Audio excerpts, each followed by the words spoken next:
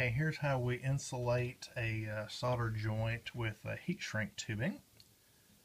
So here's the heat shrink tube, just slides over the wire.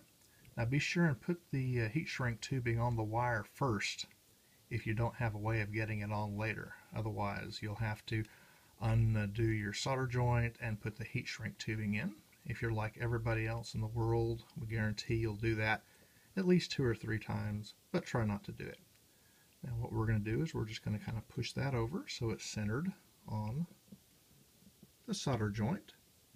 And then we can take any kind of a heat source. Some people will hold the soldering iron underneath. Some people will use a lighter. I like using a heat gun. It's like a glorified hair dryer.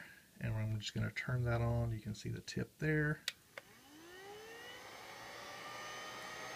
Normally you do it from the bottom, but for camera purposes I'll just do that from the top.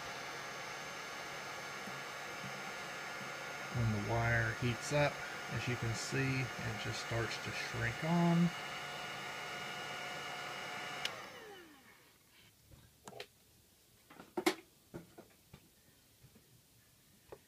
And it makes a nice tight fitting around your solder job.